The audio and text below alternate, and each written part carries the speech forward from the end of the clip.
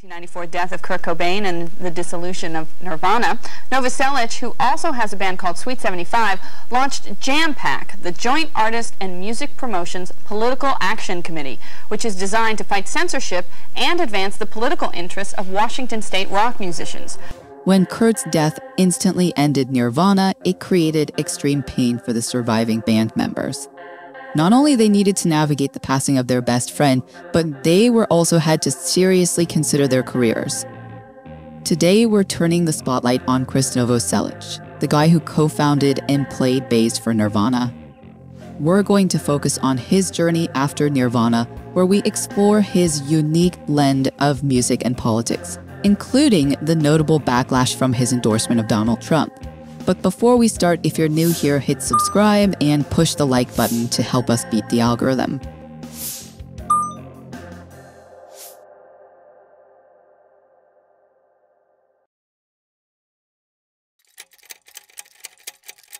Over 20 years ago, Krist experienced a long-lasting grief due to losing his bandmate and high school friend. During an interview with Kerrang, he revealed that he became depressed because of the trauma, and it took him a long time to come to terms with it. He also blamed addiction and the immense pressure he faced, saying if Kurt had been in a clearer state of mind, he might not have chosen that path. But shortly after, Krist had to seriously consider his future. He started new bands, each showcasing a different sound. In 1995, he launched Sweet 75. Then, in 2002, Novoselic formed Eyes Adrift, collaborating with musicians from the Meat Puppets and Sublime.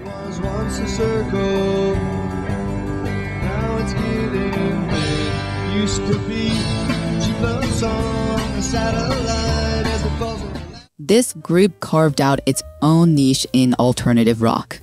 From 2006 to 2009, he joined the punk band Flipper, infusing his unique style into their established sound.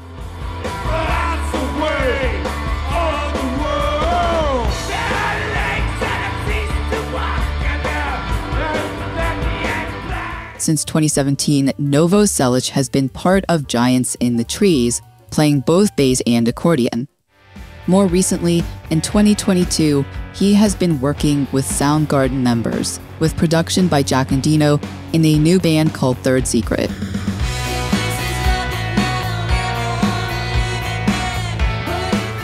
These bands, though, never reached the same level of fame as Nirvana, but Krist doesn't seem to mind this.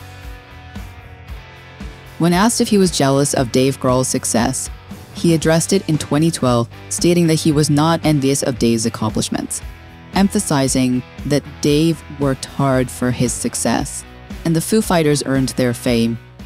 And I always have a lot of fun when we're together. David Eric Grohl, he's the man. You know, people ask me, he goes, "You ever jealous of Dave and everything he's done since Nirvana?" And I'm like, listen, man, he has stayed focused. He has worked hard. He rocks. The Foo Fighters rock. How do you be jealous of something like that? I mean, he's earned everything he's worked for. Which brings us to the juicy part. Why didn't Krist join Dave Grohl in the Foo Fighters? For a while, Dave Grohl completely removed himself from the limelight before recording the first Foo Fighters album. Then the demos started to attract attention from labels, and he did not want it to be viewed as solo career.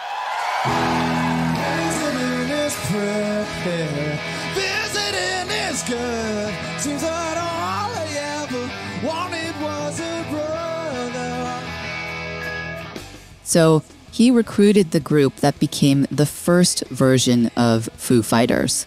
It included Nirvana touring guitarist Pat Smear, Nate Mendel, and William Goldsmith. Now, given that Pat Smear was in Foo Fighters, it has made us wonder why Krist was not in the lineup. Here's the scoop. After Nirvana, Krist wasn't chasing the spotlight like before. On the other hand, Dave poured his heart into this new venture.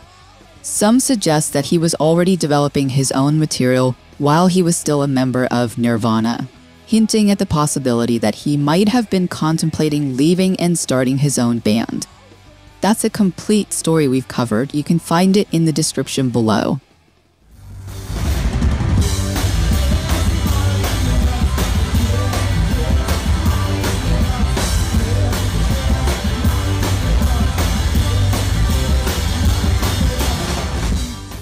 back to Krist and the Foo Fighters. Turns out it wasn't about bad blood or drama.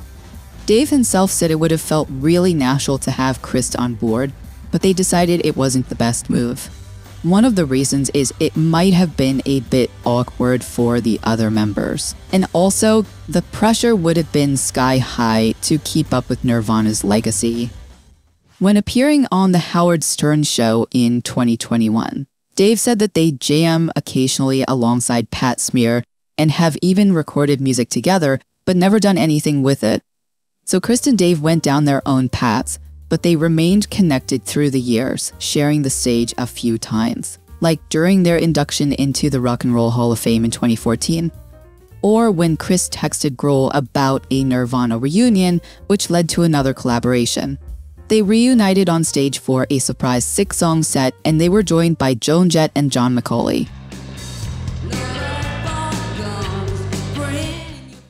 Now, let's take a turn into a different kind of stage that Krist stepped onto after Nirvana. Well, the man we used to watch throw his bass guitar in the air is now in politics. In June 2020, Krist created significant controversy with a Facebook post regarding President Donald Trump. His remarks were in response to Trump's Law and Order speech during the George Floyd protest, where he threatened to use military against protesters. Krist praised Trump as strong and direct and supported his approach to bring peace. But this move surprised all fans, considering the rebellious spirit of Nirvana. It led to a lot of talks online, expressing disappointment and confusion. He then set his Facebook profile to private and deleted his Twitter account. After this backlash, Krist tried to clarify his stance, saying that he does not support fascism or an authoritarian state. He identified as an independent and he does not completely agree with Trump's policies or actions. After this negative reaction, his political views seem to have taken a new direction. So here's what's going on with him now. So how do you self-describe politically? I'm an anarcho-capitalist, socialist. I don't know. I'm kind of a moderate. I think I'm moderate. Krist is really into this idea called ranked choice voting. This is a different way for people to vote where you can rank candidates in the order you like them. If the top choice doesn't get enough votes, the vote can go to the next favorite.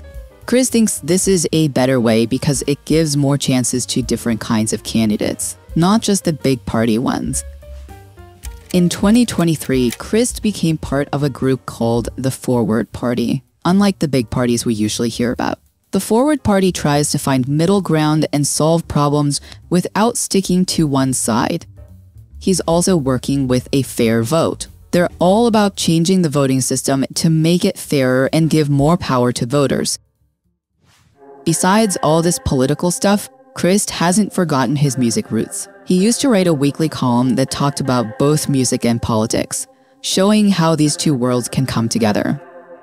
In short, after the whole deal with Trump's speech, Krist has been busy trying to change how politics works. He's mixing his love for music with his interest in politics, and he's trying to make a difference in a new way. So now we'd like to hear from you. What are your thoughts on Krist's political shift following the backlash? Please share your opinions in the comments below. If you enjoyed this video, don't forget to hit the like button and subscribe for more content like this. Thanks for watching, and we'll see you in the next video.